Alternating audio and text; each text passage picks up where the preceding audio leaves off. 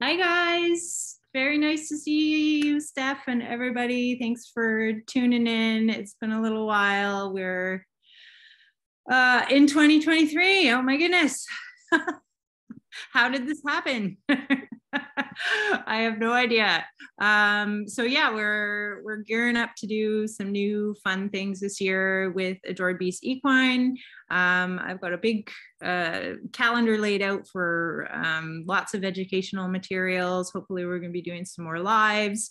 Lots of like educational shorts, videos. So if you guys have any topics that you would like to learn about, please let us know. You can always contact us through questions@adoredbeast.com and talk to our wonderful representatives there and just let them know your feedback. What do you want to know? What do you want to learn? I'm totally game for anything. There's so many topics that we could discuss. So today I wanted to talk about feet, which is a kind of it's its own world. And all of you that have horses probably have either a normal farrier or a barefoot farrier or some kind of person that trims your horse's feet. And I'm sure you've heard lots of feedback from them about the quality of your horse's feet and maybe suggestions for what can be done based on your horse's conformation, your horse's workload, age. All of these things are really important. So I thought I'd dedicate an hour to talking just about hooves in general and what we can do to ensure that they are really super healthy, because it's everyone knows the old saying, no horse, no hoof. No hoof, no horse. I'm dyslexic. So we're going to talk firstly about what the most common problems with hooves are. So I'm just going to share my screen. If you can see that, let me know, Steph. Yep, looks good. Thank you. All right, and I'll make it look prettier. Hey, there we go. There. Okay. Whoops. Sorry, guys. It's been a while since I've been on Zoom here. All right. Okay, so if you have a horse, they have 4 hooves. So what are hooves? They're more than just feet. So that's something that is really important to understand about equine and also other very heavy, large hooved animals. The hoof is actually dynamic and flexible tissue. So it actually can conform to the ground as the horse is moving over different terrains. It is largely made from keratin, which is a highly durable protein. So that's why, it's okay for them to be running over rocks and, hard surfaces, soft surfaces, all different types of surfaces, and their feet don't feel sore, hopefully. They're also shock absorbers. So when they're moving really quickly, if they're hitting really hard because they're very heavy animals, this is a really important aspect as well. They also protect the joints and circulate the blood through the legs and even beyond. So the amount of movement that your horse is getting it actually determines how healthy their circulatory system will be. So hoof disorders are from a study that was done in the Netherlands in, I believe, 2021. 85% of the horses that were studied in this group had some sort of disorder of the hoof. And so it seems to be becoming more common. And so today we're going to look at some of those disorders and what we can do to prevent them and also help our horses if they have them. So chronic abscess is a really big one. We'll talk about all the causes and solutions for these as well. Thrush, cracks in the wall of the hoof, also chronic cracks, one here and there is sometimes not such a big deal depending on how big it is, but if there's chronic cracks forming, that would be a hoof integrity issue. Growth rings, bruising, navicular disease, and also white line disease. So these are all things that, as horse people, you've probably heard of them, and probably had to deal with at least one or two of these in your time with horses. Oops, sorry guys. So risk factors for disease of the hoof include obviously trimming and shoeing, the environment, how wet it is, how cold it is, how hot it is, how dry it is, the type of footing that your horse is living on and also working on are all really important aspects. Conformation is another one, depending on what shape your horse's feet are, what shape their whole overall conformation is, and then making sure that you have a farrier that's trimming and shoeing your horse for the conformation so that they are actually balanced. And then metabolic disease and metabolic health are really, really super important. We've all heard of laminitis, which we'll talk about in a little bit. Exercise, forms of exercise, types of exercise, and then also the footing that you're exercising your horses on. And also gut health, which is the one that Steph was hoping that some of you would guess as a kind of mystery, sort of forgotten or newer information on an aspect of horse health that can affect the hoof. So the gut is a contributing factor to that. So we will talk about all of these. So the first one that we'll talk about is thrush. This is a pretty common one actually where I live because we have very wet, long, wet, rainy seasons here, and that makes for very wet ground. And when horses' feet get wet on a regular basis, it can cause many different issues. If their feet are getting soft from that, they're getting saturated with water. Not only does it make the integrity of the hoof weaker, but it also promotes anaerobic bacteria, which anaerobic bacteria are the type of bacteria that love low oxygenated places. So when this is happening in the foot, if there's lots of wet ground, little tiny pockets can form inside under. It's often seen around the frog, and you can see in this picture, this is really seriously scary.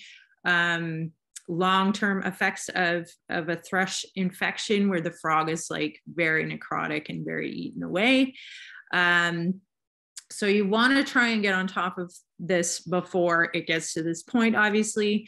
And you can usually tell by smelling your horse's feet on a regular basis. Picking your horse's feet out every day when it's wet is really important for not allowing all of that anaerobic buildup. Discharge can usually be seen in a it's sort of a pussy and smelly discharge. They can be more sensitive, especially in hard ground. And they can also have easy bleeding, bruising of their hoof, and also even up into their legs. So you want to, be really aware of what's going on in your horse's feet. I look at my horse's feet every single day to see what's going on in there. Just make sure everything's going okay. All right, so cracked hooves is another one. There's many different ways that cracks can form in the hooves, laterally, vertically, heel cracks, quarter cracks, toe cracks. These are all things that can happen for a number of reasons.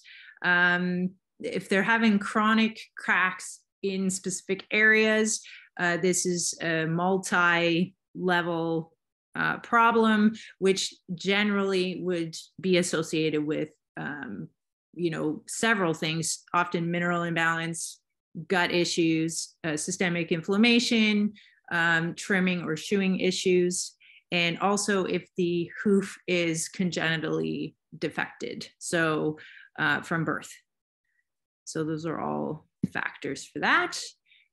Growth rings are historically thought of as a sign that a horse has had a laminitic episode, and we'll talk about laminitis in a minute, but it doesn't necessarily always mean that. So growth rings you don't want to see deep, heavy growth rings in your horse's feet because it's usually a sign that's of some sort of stress.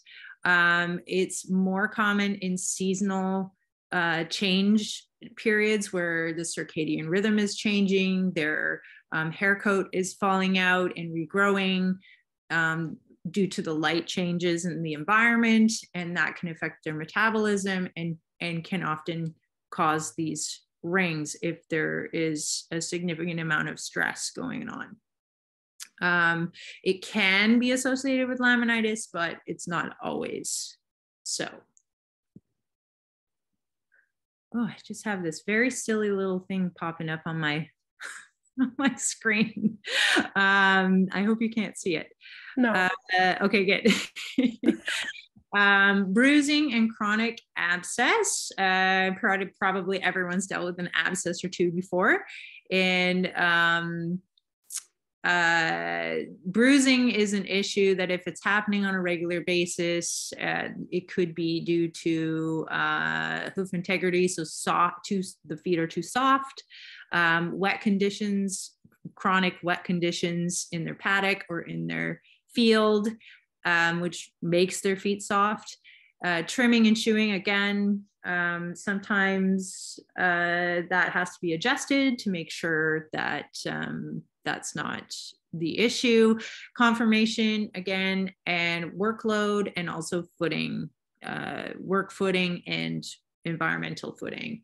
You can see this foot actually has bruising. I don't know if you can see my mouse, but it has bruising.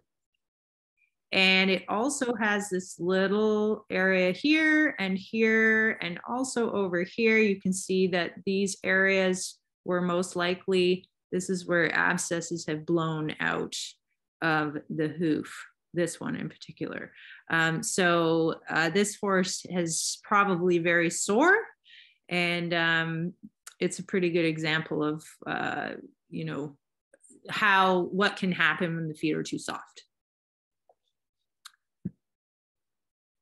And navicular disease. This is not a fun one. A lot of people get really upset when they get this diagnosis for their horse. Often happens in older horses with carrying too much weight, conformation issues, congenital issues.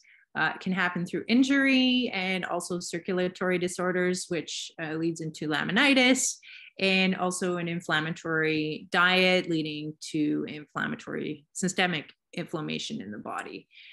So the feet are connected to the whole entire horse, and it's very important for them to have healthy feet. White line disease is another one, which is a separation between the layers of the hoof wall. So you can see in this one, the separation here. So this can often happen from secondary bacterial infections, fungal infections, thrush, other types of bacteria. It usually leads to a lot of pain and discomfort if it's going on for a long period of time. And the problem isn't always, it hasn't been entirely figured out as to why horses get this particular problem and why each horse will get it to a varying degree. But they do stipulate that it could be from conformation, wet and dry conditions, and also vascular disorders. So it's most likely linked to all of those things. And then laminitis is kind of another scary one, which we have all heard of at least. So inflammation and damage of the hoof tissue and the coffin bone. So this happens due to inflammation of the laminae, the tissue, which is a type of tissue in the leg and the hoof. And it can lead to a separation and degradation of the entire hoof, and also it can dislodge the coffin bone from the hoof capsule. So it can result in a horse needing to be euthanized. It's extremely painful and often connected to metabolic health. So you see this a lot more in older horses, obese horses, horses with insulin resistance, those scenarios. And then these are the risk factors for the development of all of these. And when I talk about these, it could be a number of these issues. It's usually not just one. There's usually several areas where a horse needs help in order to recover from any of these situations. So trimming and shoeing is a huge one. You have to have a farrier that is keeping your horse comfortable. You also should be checking in if you're not sure about whether or not your horse's feet are balanced, especially on the fronts, which are usually the problem feet. It's good to get a set of balance x-rays done, which can be done through your veterinarian very easily. A lot of people do this on pre-purchases for vetting horses before they buy them because it is such a big deal. So if you own a horse, every couple of years, I do every 3 years where we just take, or every 2 years, where we take a look at the balance of the coffin bone inside the hoof. And we make sure that the angles are correct and that the bones are sitting correctly and that the horse is actually comfortable with what we're doing. And then my veterinarian will send those to my farrier. My farrier will look at them and either change things or keep going. And generally we just keep going because my farrier is awesome. So, and then lack of regular trimming is another one that, it's really important to book your trimming appointments or shoeing appointments ahead of time. So just make sure you get on a cycle. My horse is on a 5-week cycle. So we just book the next one. When we see our farrier, he just books us in for the next 5 weeks. So that's really important. So you don't forget to book it. You don't go too long without a trim. This is also really important for getting rid of any bacteria and debris from the tissue that's just sitting there, especially when it's wet. You want to remove that tissue as often as you possibly can, especially if you have an infection in there or anything like that. Also incorrect shoeing, like I said, it can be pretty devastating and awful and very painful for a horse. Environment. So overly wet and dry conditions can cause different types of problems. Generally in dry conditions, we see lots of cracking. And then in overly wet conditions, lots of bacteria, lots of soft feet, etc. Extreme temperatures, extreme types of footing, really hard footing, really coarse footing, footing that's too soft. All of these things can, if a horse is only living and existing on one type of surface, it can really affect the circulation and the integrity of the feet. So it's really important to get them out on different types of footing, hard ground, soft ground, all uneven ground, all that kind of stuff, because that actually helps to train the feet to become less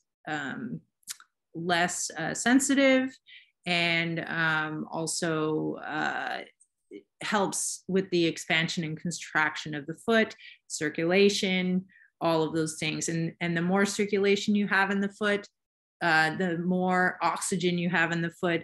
And with those anaerobic bacteria, they don't like oxygen, that they do not thrive in oxygenated feet. So you want to make sure that all of these pieces are in there so that you're preventing and discouraging the growth of these kinds of bacteria. Diet is also part of the environment, and we'll talk more about that in some later slides here. Exercise, lack of exercise, lack of movement, lack of circulation. Like I said, that can be a huge issue in terms of the expansion and contraction, the integrity of the foot. Heavy exercise on hard, uneven surfaces, if you don't have the right shoes on, or you don't have a horse that can conformationally handle those things, or if you're just running your horses too hard, all of these things can affect the hoof. And then, like I said before, improper shoeing plus heavy work can be kind of a recipe for a disaster. Nutritional status is another one. This is kind of what I specialize in. I have tons of clients that seek me out specifically because their horses' feet are not good, to say it nicely. It usually does take a number of months, if not even a year, to get their feet looking the way that we want. I have had cases where even the farrier has been accused of poor shoeing. And when I look at the foot, it's not what I see. Oftentimes it is actually because there is nothing to trim and nothing to shoe, because the foot is so unhealthy that it's very difficult for a farrier to do good work if the foot is already unhealthy. So I always make sure that we do a full overhaul to make sure that there's no vitamin deficiencies, mineral deficiencies, protein deficiencies. Metabolic health is really, really important. So horses are very starch and sugar sensitive. So we have to make sure that we're preventing, future issues with metabolic disease. And the earlier you can do that, the more likely your horse is going to have a very enjoyable senior life. So it's really important to make sure that you're paying attention to that. Exercise in terms of like what they're eating and how much exercise they're doing. So if they are not getting what they need to do the exercise that they're doing, this can also cause nutritional deficiencies. And gut health can also cause nutritional deficiencies. When the gut isn't working properly, there are lots of particularly vitamin deficiencies and also short-chain fatty acid deficiencies, which can lead to systemic inflammation and the inability of the horse to grow their feet properly. And then gut health, which is this very mysterious one that no one really thinks about, but because we're adored beast and that's all, we're obsessed with gut health, we always talk about that. The inflamed gut equals inflamed tissues. It causes systemic inflammation. There's a million studies on dysbiosis and gut inflammation in humans, horses, dogs, cats. IBS is a huge problem for all of these creatures. Gut health is definitely tied to environment, and a lot of management techniques that we're using these days are not really helping our horses out. So usually, NSAID drugs such as bute, Previcox, these types of drugs are proven to cause ulcers, which is a very end stage, terrible version of leaky gut disease, where there are actually holes in the gut lining, which can lead to a whole number of issues, including poor circulation and poor feet. And then repeated antibiotics is another one that can really affect your horse's gut. Processed feed. So I always focus on forage rather than feed. And we do have a blog about that. I don't know if you can find that one, Steph. A lot of horses don't have access to dirt that is actually alive. So a lot of horses are living on ground that is, let's say, sterile or promotes anaerobic bacteria. So not only is that bad for their feet, but it's also bad for their gut because they're actually eating off of that ground most of the time. So we're going to talk about how to remedy that if your horse doesn't have access to dirt or not enough access to dirt.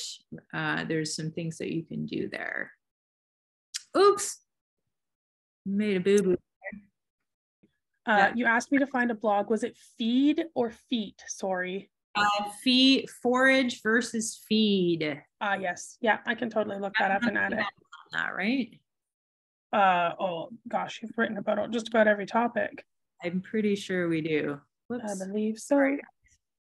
Here's my silly mistake. Okay. Yes.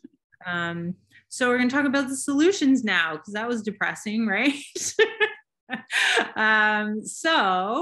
Diet is usually where I focus. I can often tell kind of what might be going on based on what the feet look like and probably what areas the horse needs to have some input in the diet department. So mineral and vitamin deficiencies are just so rampant in horses because a lot of people are just feeding one type of hay.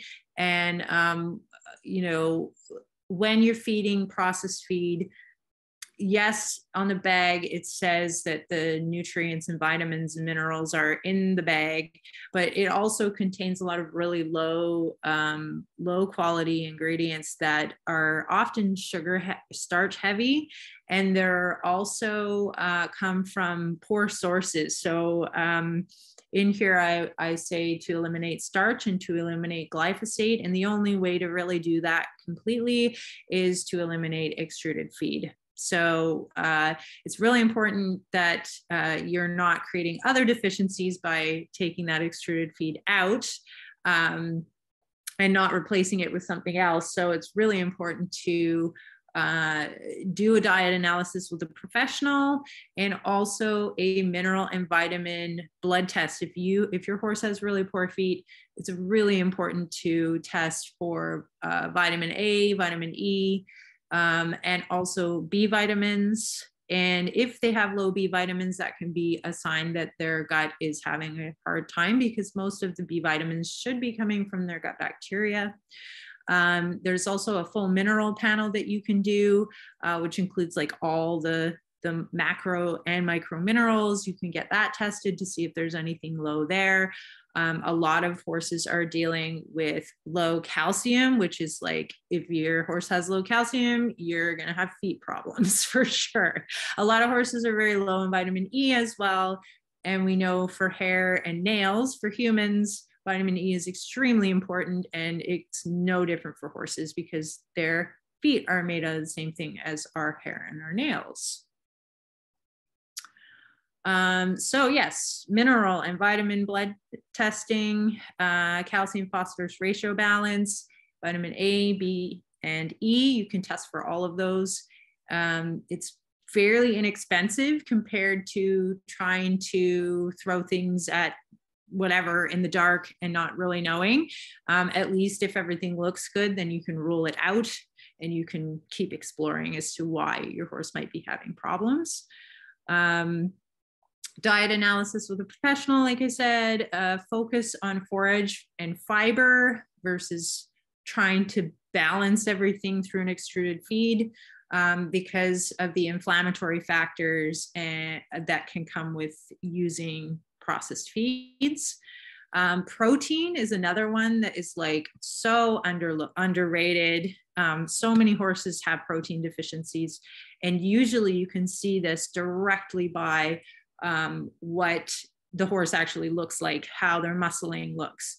You can tell so much by looking at their body condition as to whether or not they're having a protein deficiency, some sort of amino acid deficiency. And then, yeah, eliminating extruded feed, eliminating starch, and then I can't see it, but I'm pretty sure it says eliminate glyphosate here at the bottom. So glyphosate is if you don't know what glyphosate is by now,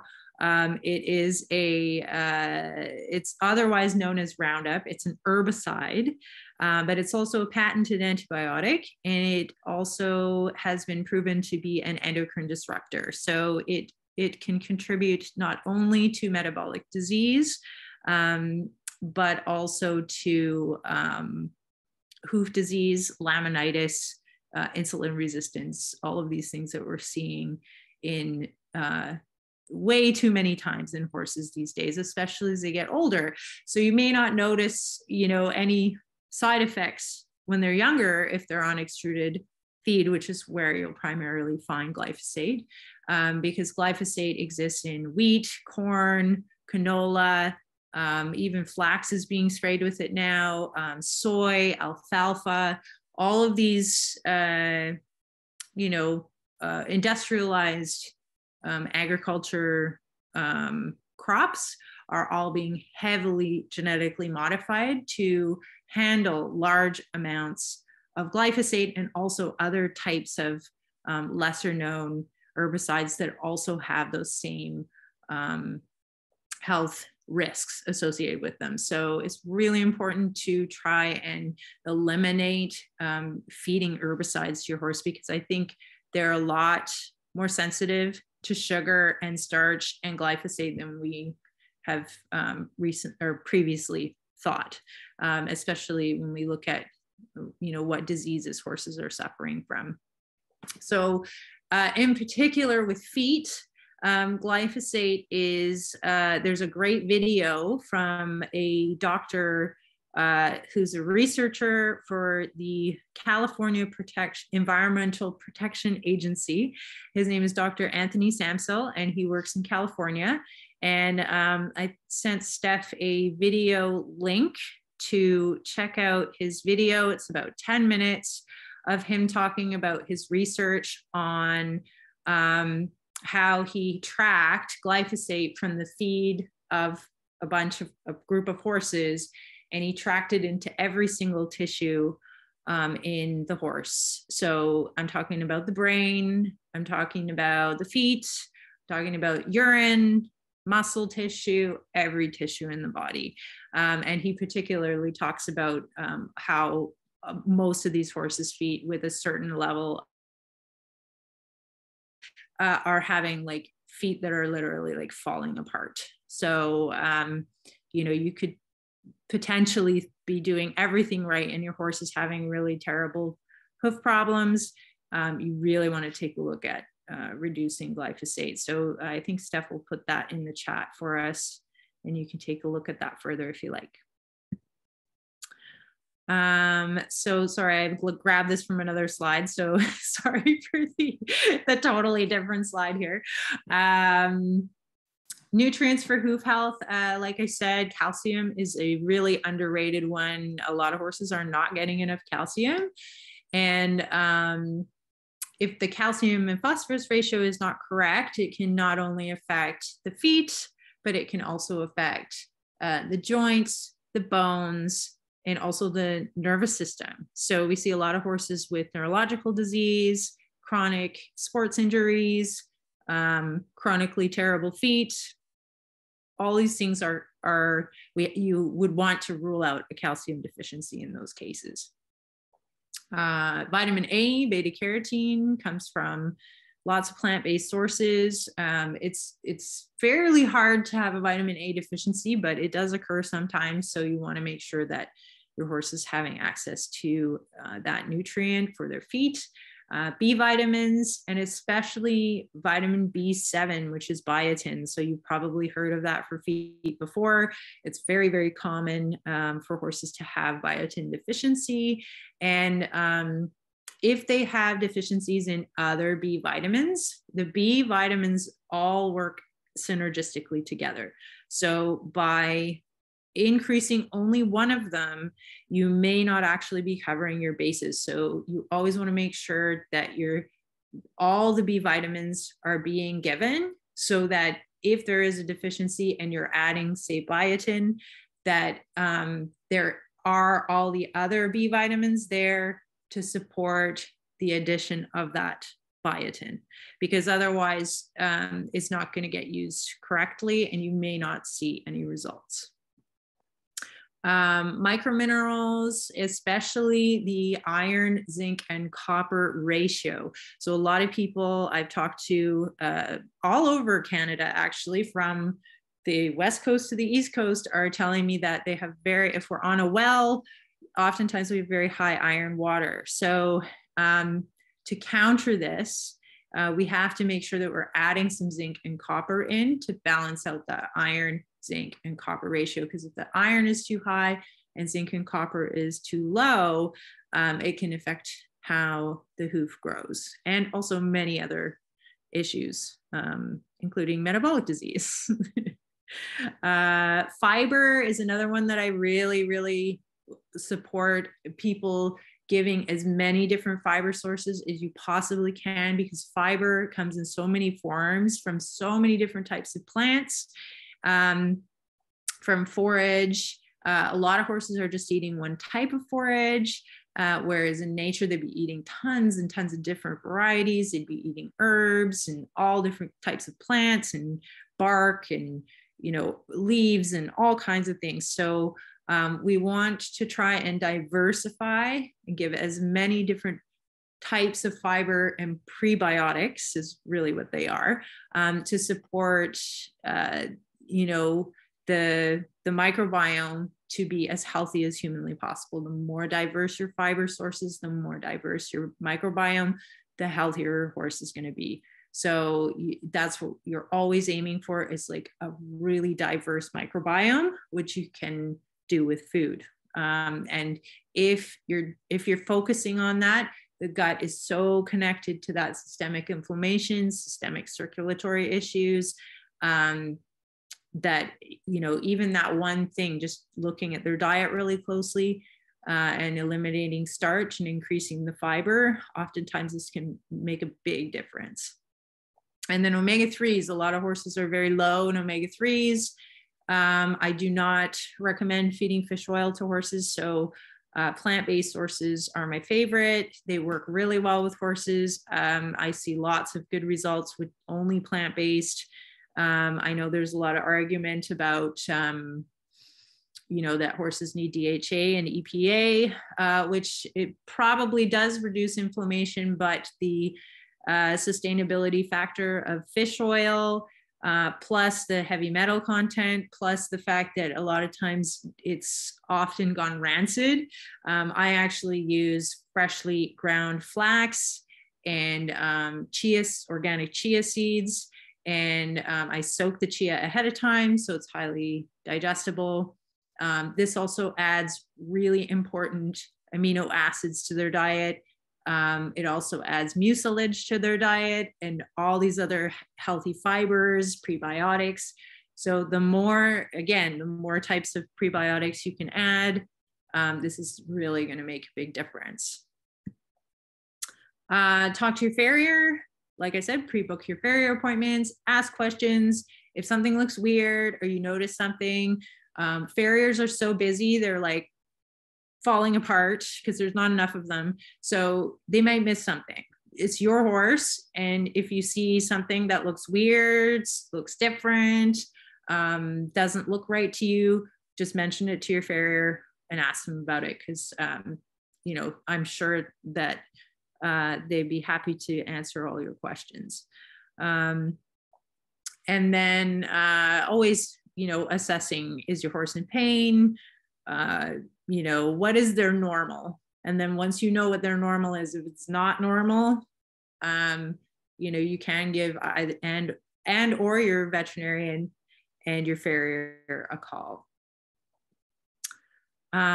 Solutions, topical solutions for feet. So there's a million different topical things, and I kind of shamelessly put a advertisement of some of products that I use and make. I always eliminate, so there are a lot of hoof products on the market that contain formaldehyde and creosote and highly caustic ingredients that are, you're not even supposed to touch them with your own hands. And they do get absorbed into the foot and into the bloodstream. So I always try to remove caustic hoof products from your hoof care routine.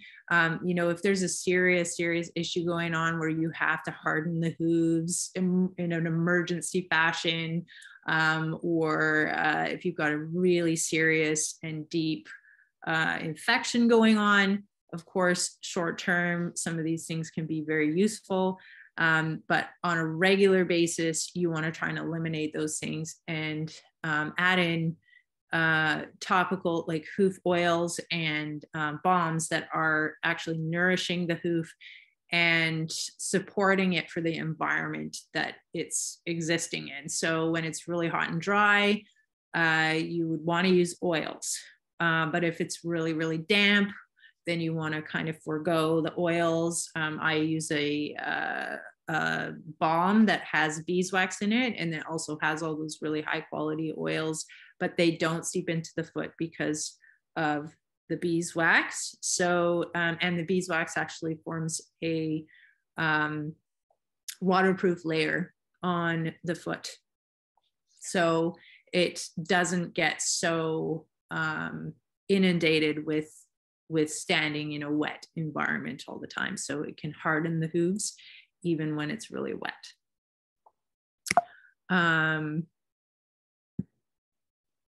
And gut health, like I said, regular access to healthy microbes. Dirt is primarily where horses would do that in nature, but they don't always have access to that. So that's why I do recommend, even if you can hand graze your horse, that will give them access to some of those microbes that are living in the ground. And then if you can't do that, then really good quality probiotics are a must. So that's really, and then rotating your probiotics as well. So you can either take breaks from them, or you can rotate to different strains as well. And then a wide range of low starch fibers, prebiotics, which will help to promote those types of bacteria that are going to help reduce inflammation by creating short chain fatty acids, which is a systemic anti-inflammatory reduction that the immune system will take advantage of if they're available. And your probiotic or your happy gut is where primarily those are created. So it's really important that those bacteria exist in the gut so that they can create those anti-inflammatory effects.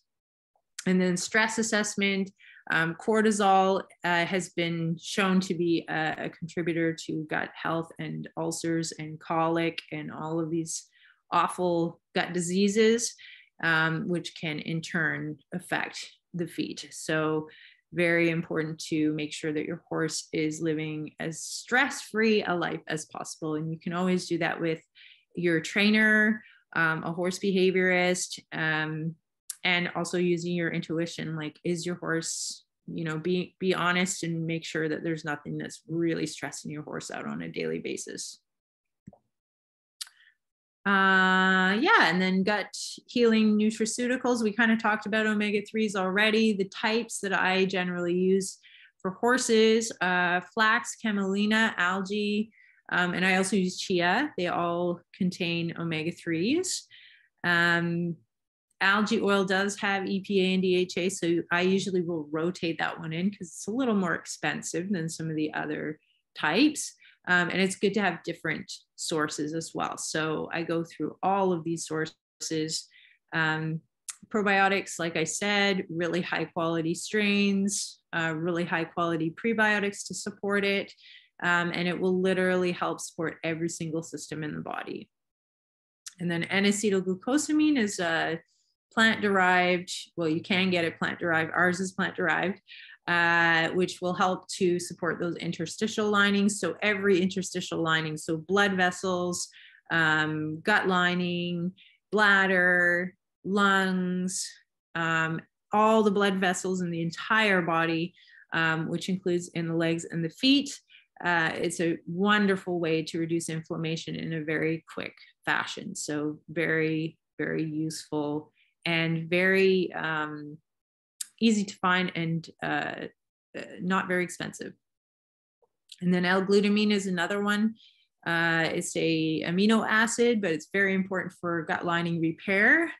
And that's a really big help if your horse is having, either suspected ulcers or has been scoped and diagnosed with ulcers, and or has had colic episodes in the past or chronic colic.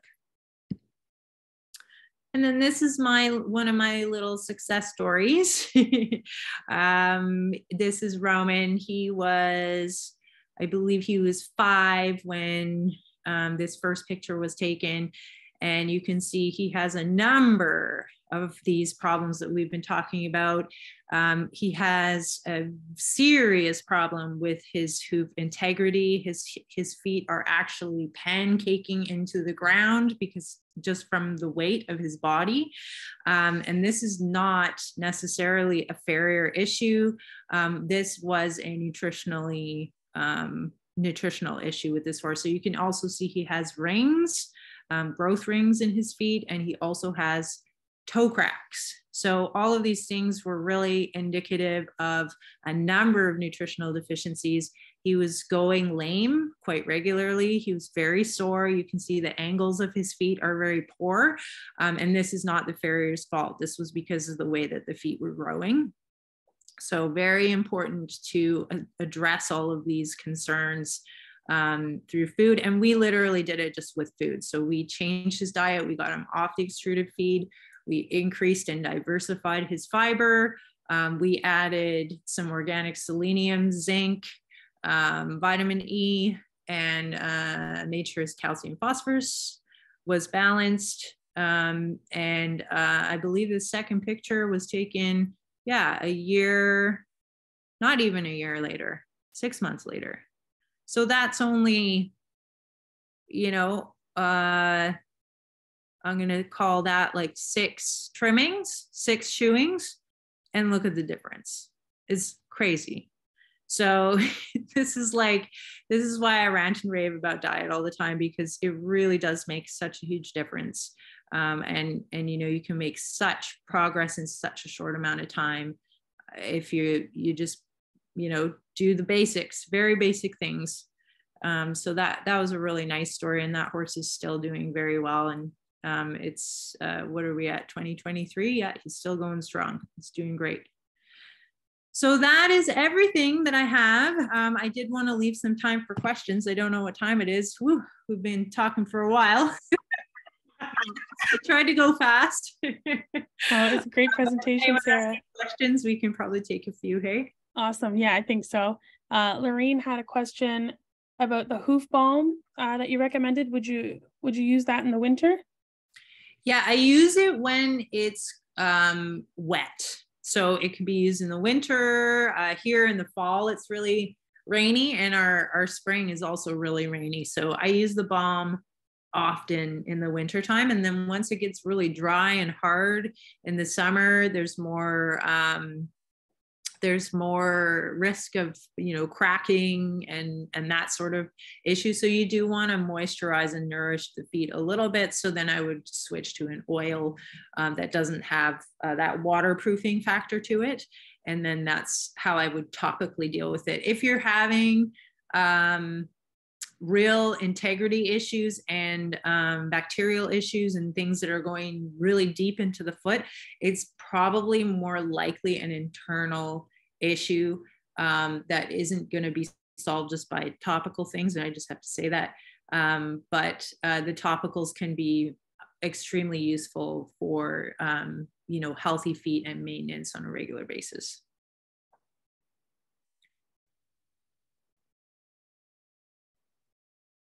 In the picture. That's him in the field. Linda's got a question. It's a little bit long, so bear with me here. Although Sarah may address it during the talk, if we're feeding our horses organic dried herbs, Can you talk about the max dosage when we are combining several herbs at the same time? Or should we use several herbs, or should we even use several herbs at the same time? For example, my horse is on omeprazole for ulcers, so I am giving her herbs to help support her digestive tract and giving slippery elm, dandelion root, marshmallow root, chamomile, and peppermint. Mm-hmm. Should I give just a teaspoon or 2 of each, or am I wasting my money? To continue, although my horse is on omeprazole, it's not sure that she has ulcers. We just ruled out Lyme, PSSM, and now trying to see if it's ulcer related. She's very reactive to ulcer palpitation points, palpitation points. Yeah. Due to your blogs, I've got her on non-GMO beet pulp, and I'm introducing the natural herbs. Her feet are fantastic. She doesn't have a stressful environment. She was low on selenium. Okay. I'm gonna go have a peek in the store while you answer that and see if there's something that we might be able to help everyone here with. Sure. So yeah, ulcers are, we do have a whole entire YouTube previous talk that I did on leaky gut, and we go through basically all of the things that can take care of so ulcers are I call them an end stage thing that happens when a horse has leaky gut. So leaky gut can just be really bad systemic inflammation in the gut that leads to later on these holes in the tissue, and then they can go from grade 1, which is still to me quite severe, but can go up to a grade 4, which is like, whoa, really bad. So with herbs, all of the herbs that you put her on are all awesome. They do all have specific uses, particularly with gut issues. I find what I generally start with is I do 2 herbs rather than a whole bunch of them. And then I load them on 2, and then I leave them on those 2 for about 2 months and see how they're doing. So normally what I do with herbs is I do about 1/3 of a cup total of dried herb at a time. So you can do that per day, or you can split it into 2. I like to do it once a day. So I really like slippery elm. Marshmallow root is really nice and cheap as well. So it's a nice one to use. You can use more of it because of that. L-glutamine, like I said, is a great nutraceutical that you can also use that helps to turn over the gut lining quicker. It also helps to bring back the mucosal lining, which can be an issue. That's why your horse is on omeprazole, because that reduces stomach acid, which helps to reduce the erosion if there's a hole in the tissue. So it gives the tissue a break from being bathed in acid all the time. Unfortunately, the side effect of that is that it reduces digestion. So horses are supposed to have a lot of acid in their stomach and in their intestine, in their small intestine.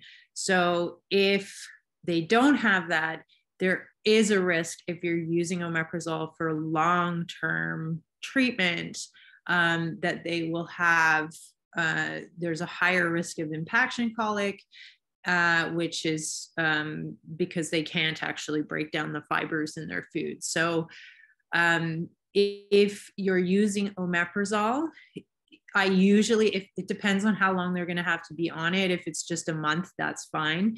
If you're doing it longer than that, I would recommend to be adding more moisture into the diet to make sure that they're able to break down their food correctly, because their stomach acid and the water that is output by that as well is reduced. So it does affect how they can digest their food.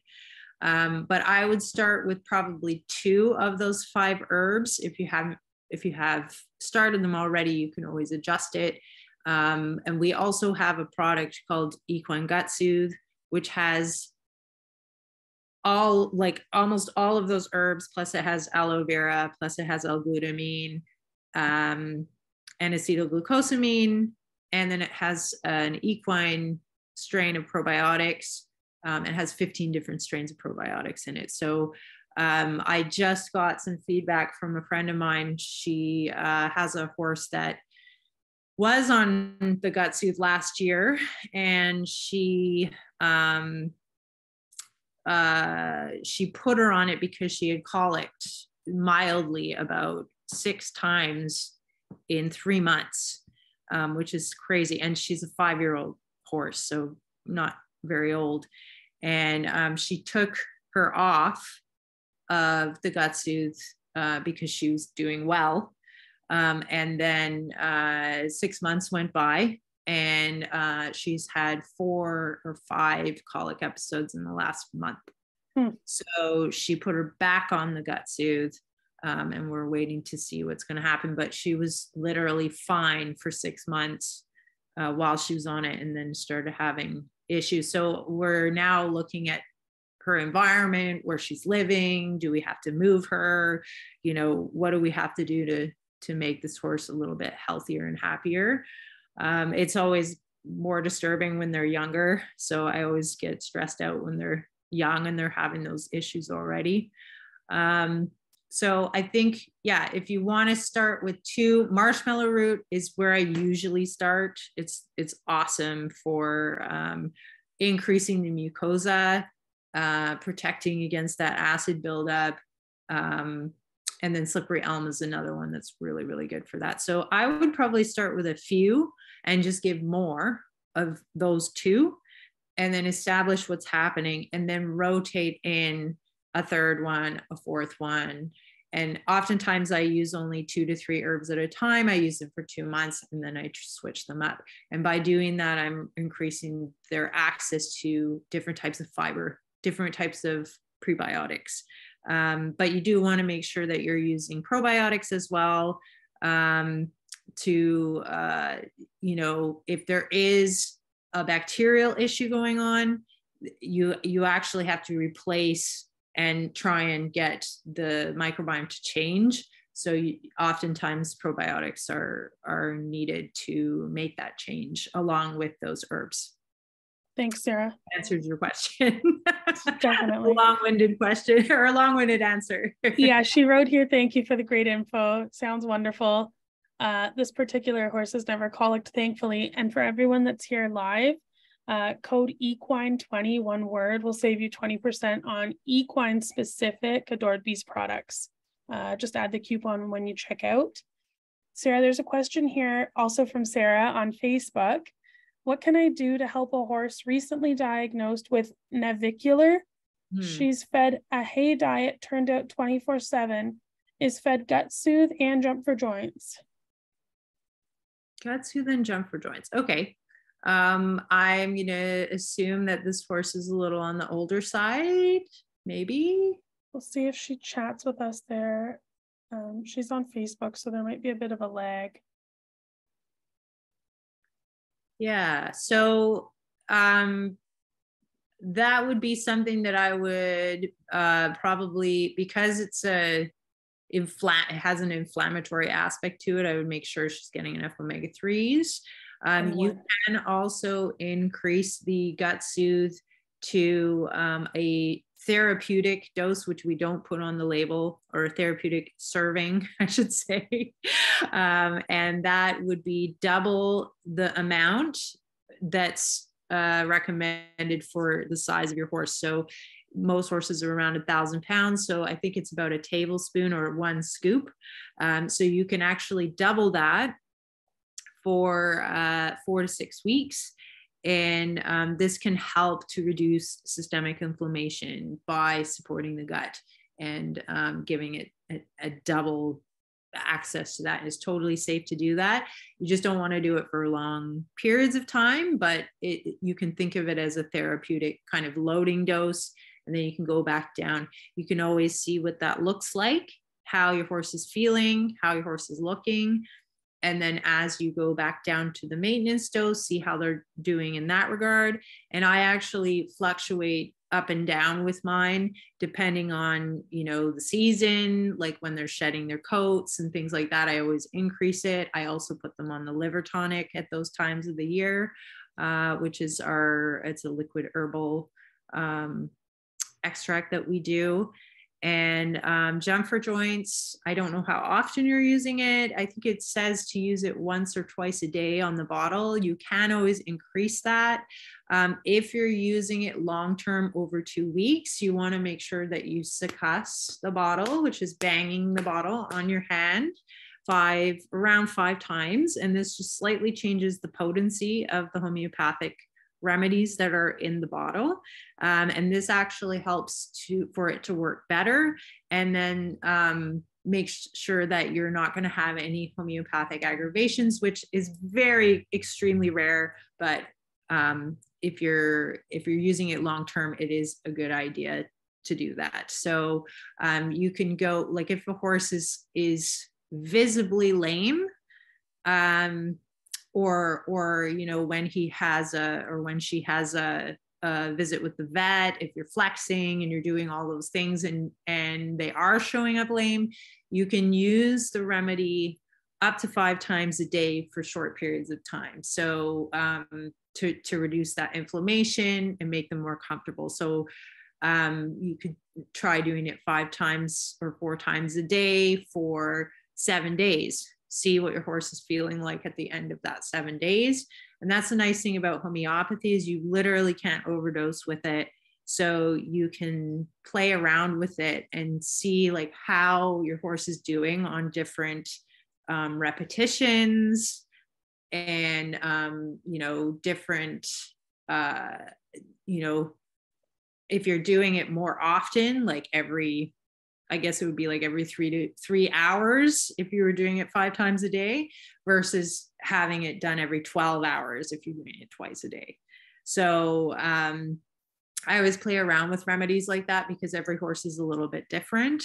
And omega-3s make a big difference for joint and ligament inflammation. And then just maybe checking in and doing like a mineral blood panel, which isn't very expensive. So next time your vet's out, you might ask them to pull some blood and just make sure there's no nutritional deficiencies going on. Thanks, Sarah. The horse is 21. Yeah. Usually when those things start to show up. One more quickie here from Lorene. She's starting to think that the low heel problem I've been having may be nutritional. Sarah says, thank you. Everything else seems great, including good hoof integrity and general health. One of my horses has had 2 bouts of thrush this year, though. Never had it before in her entire 24 years, though the weather's been so wildly different from wet to dry. Both of them are not growing a lot of heel, though. Right. Yes. So, this year has been particularly extreme in a lot of places. And thrush is an opportunistic bacteria, or a number of different bacteria. So as horses get older, they can become more susceptible to infections like that. So make sure your farrier is coming really regularly to come and trim any tissues off that are really affected.